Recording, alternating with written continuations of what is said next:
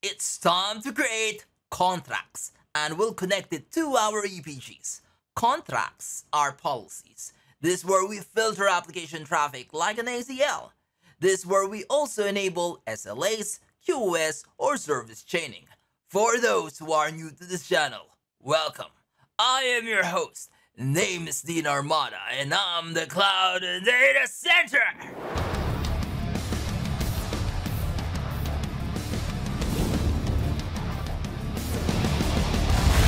Rock Star! And on this channel, we talk about tech careers and certifications, trivia tutorials in cybersecurity, trivia tutorials in cloud and data center, and my journey as an IT instructor. So feel free to check out the rest of the channel and consider subscribing.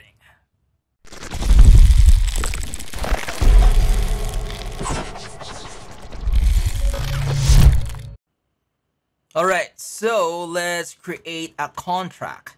So again, I can create a contract using the left pane, right click, and then create a contract, or I can click this icon, create a contract. It doesn't matter. So I'm gonna create a new contract, and I'm gonna name this web contract, okay, because we want to send traffic from the client to the web server. And the subject, I'm gonna add a subject, and under this contract subject, this is where we will also add the filter. So I will name the subject as web subject or subj, and then I will add the filter. The filter, there are already predefined filters here, are ICMP, default, etc. But we need to create a new filter. And I will name this web filter, and I will add entries. Now, these entries, this is also considered rules. So if you're going to compare this to ACL, it is comparable to ACE, or the access list entries, or the ACL rules. I will add ICMP, okay? So this will be our first rule, ICMP, and I will select ether type IP and protocol ICMP. Now I will add the TCP port 80 later, the web ports. This is for testing purposes only, okay? So we need to test first, and if it goes well, we will add, or we're gonna permit TCP port 80. All right, now let's go back to VMware, okay? And I will access this VMs via console. Okay, so this is the client, and let me access also the web there. Okay, now the client, let's move it here. I will send control alt delete, then, and I will enter the password, all right, and then I will access the command prompt. There you go. Now let's just verify their IP addresses. So this is 172.27.33.13, and obviously it should not be able to ping .11. .11 is, by the way, the web server. Okay, so this is the web server. 172.27.33. The third octet is our pod number, and this is the host IP .11. So they should not be able to ping. Why? Because they are in two different EPGs. So if we go back to our application profile, let's verify. So this is the client, okay? This is the client, and this is the web server. Two different EPGs. Although they are in the same subnet, they should not be able to communicate to each other. Again, two EPGs requires what? Of course, it requires policy. It requires a contract so that the host from one EPG can communicate to the host to another EPG. And this is what we're gonna do. Okay, I will create a contract by dragging again and dropping this contract icon. Now, I need to move this contract near to the destination EPG, which is the web server or the web EPG. And then there's an arrow here. The arrow should be pointed to the source, which is client. Remember, the traffic should be from the client to the web server. Okay. Now, the reason why I did that, because this will automatically configure the consumer EPG is the client, and the provider EPG is the web EPG. Okay. We can do it again manually, but this is the easier way. Now, under the contract information, we can create a new contract, but why would we do this if we have already an existing contract? And this is what we did in the past few minutes. We created a web contract, and all we need to do is select that web contract, click OK. Okay. And then I'm gonna click submit. There. Now, let's see if we can ping the destination, which is 172.27.33.11, and we are still unable to ping it. And why is that? Okay, and this is layer 2. There's no need, at least at this point, there's no need to add default gateway in our bridge domain. Okay, and are we expecting this to work? Well, not really. The reason why is if we're enabling layer 2 network intra EPG, okay, we should use the traditional way of MAC learning, okay, and that is through ARP flooding.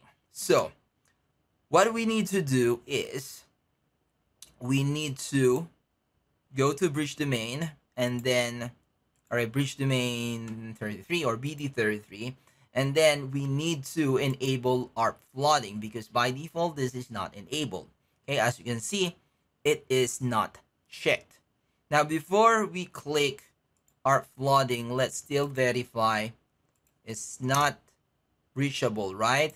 And from the web server, if I ping 172.27.33, let's ping ourselves first. All right, if I ping ourselves, this is okay. But if I ping .13, which is the Windows client, it is not reachable. All right, so it's still not reachable. Okay, we verified it multiple times. Now, the next thing I will do is just click submit to enable ARP flooding. Okay, submit changes. And let's verify. Now it is reachable. Now, from the client PC, as you can see, it can now reach the web server, okay, with an IP address of 172.27.33.11. Next is we're going to verify if we can access this IP address via the web browser. And take note, because this destination is a web server, that is why we need to verify it through web server. And this is the IP address, right? 172.27.33.11. Huh! It's not reachable. See that? Just to verify, this is the same IP, right? 172.27.33.11. Okay, it's failing. It's failing through web browser, but we can ping the same IP address from CLI. The reason why it's failing via web browser is because if we check our contract, let's go back to our application profile, topology. If we check the contract, and I can actually hover my mouse, see that? I can hover my mouse from the application topology, or excuse me, application profile topology page.